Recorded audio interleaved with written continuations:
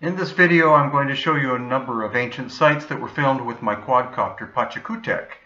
Here we are at Palpa, which is about 2 hours from Nazca, and here you see the not-so-famous Palpa figures.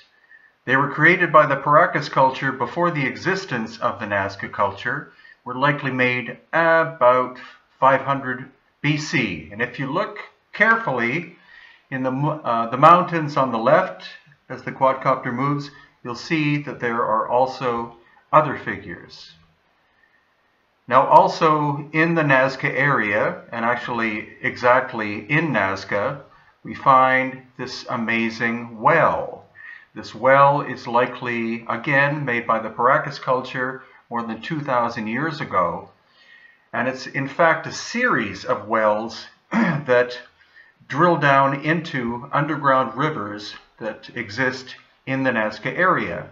Nazca only gets about half an inch of rain a year, so for agriculture to exist, tapping of these underground systems was essential.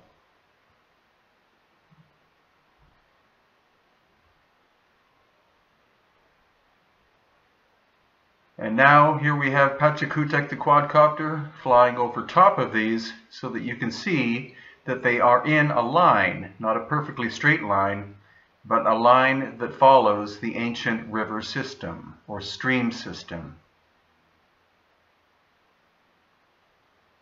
Now these wells were used, of course, for not only agriculture, but also for drinking water, for bathing, and for the cleaning of clothes.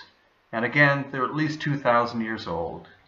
Now we move to the island of the Moon in Lake Titicaca.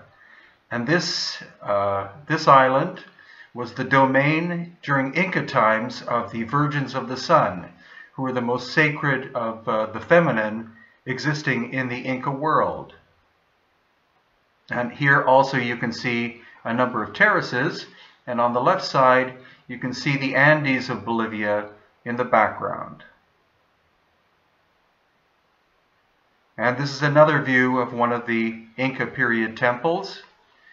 We get to go very close and up and over the structure thanks to the quadcopter. And now we're at Amarumuru or Aramumuru, which is also in the Lake Titicaca area. It's a strange portal that was carved into red sandstone. No one knows exactly when or who created this, but it's a very energetic place, partially because of the iron that is in the red sandstone.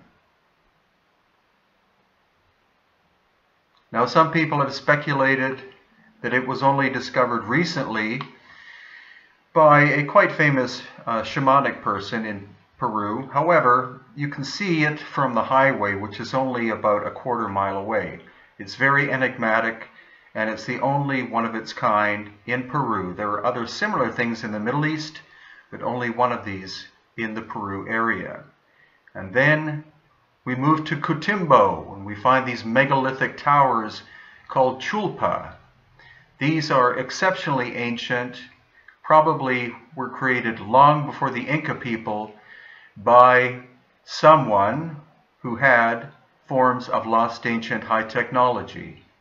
You see there's no mortar involved at all, or cement or anything. It's stone upon stone.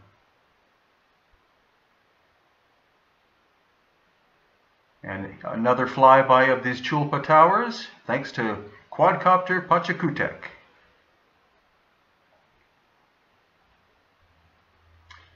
And now, where are we? Oh, we're at Rachi, which is about 3 hours south of Cusco, Peru. And this is a place that was called the Temple of Viracocha. You see a mass of different buildings and storage containers in the background where grains and other foods were stored. And in the center here you see the remains of the once great temple. It was recreated or rebuilt by the Inca, but is a megalithic structure that precedes the Inca by probably thousands of years. And one of the aspects of this place that most people don't get to see or bother to see is a very interesting stairway. And again, thanks to the wonders of the quadcopter Pachacutec, we're able to move right in and get a close-up view of the staircase. Now we're what's at the what is called the Inca Gate or Sun Gate. It's about an hour south of Cusco. And it actually was the southern border of the city of Cusco. No one was allowed to enter or leave without the permission of the military. And as we turn, you can see that the wall on the left is megalithic, and that is the original part. The Inca built all of the other stuff around it, but when the Inca first arrived in the Cusco area, they found this megalithic wall that again was thousands of years older than their culture.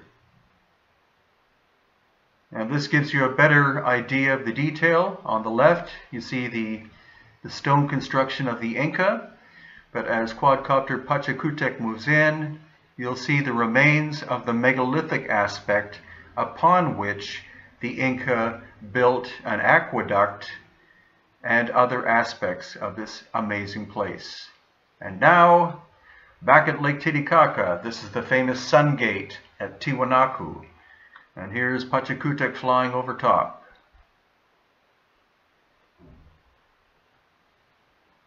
As well, we were able to film at the site called Pumapunku, which is actually part of Tiwanaku. Tiwanaku and Pumapunku are the same place, it's just they have separate fences.